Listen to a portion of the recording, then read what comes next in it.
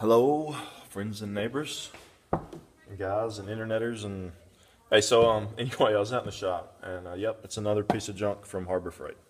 And actually, this one isn't a piece of junk. This thing works, but just like 9 out of 10 other things at Harbor Freight, you need to be willing to put hands on it and consider everything I buy from Harbor Freight. I kind of think of as a DIY project. What I'm going to have to fix with it, what I'm going to have to make better with it. Well, this is another one. Right out of the box, most of the time they work pretty well. I've had 3 of these things. The first one had no bzzz on when I first bought it. You can put some liquid in here, turn it on, and you don't even have to have liquid here. Okay, so Harbor Freight, I think this will fit. Yeah. So set your time. If there's liquid in here, there'd be a.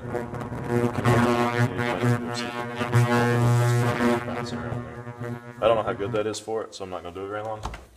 But if you buy one of these and it doesn't have that buzz right off the bat, your stuff's broken. You want to go back to your neighborhood Harbor Freight and you want to take that back, and you want to get your money back, or you want to swap it for a new one.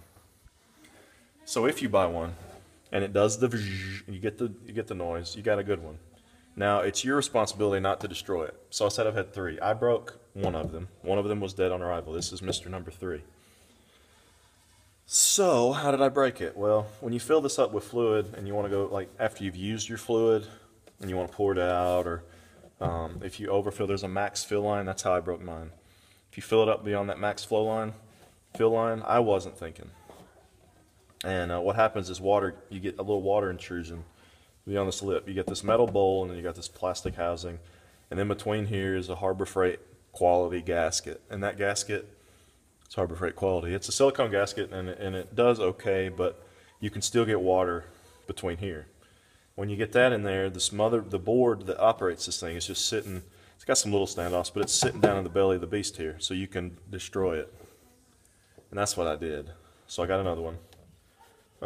Did the buzz check, and it works fine. So then what I said was, we're going to fix this.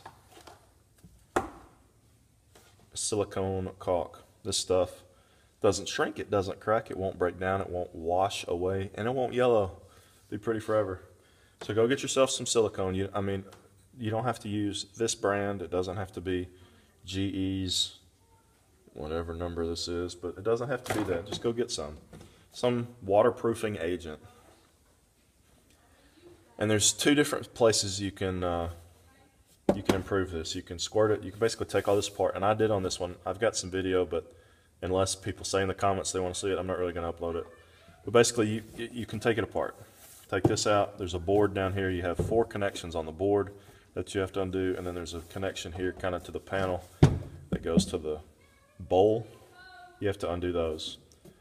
And then you can basically silicone inside here the joint between the bowl and the housing.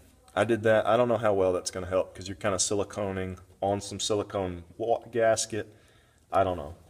So the next thing is to come in with, and this is what's been done here, and it seems to be working. Come in with that same silicone and just fill up this gap all the way around. And that's what I've done here, and it seems to be holding up.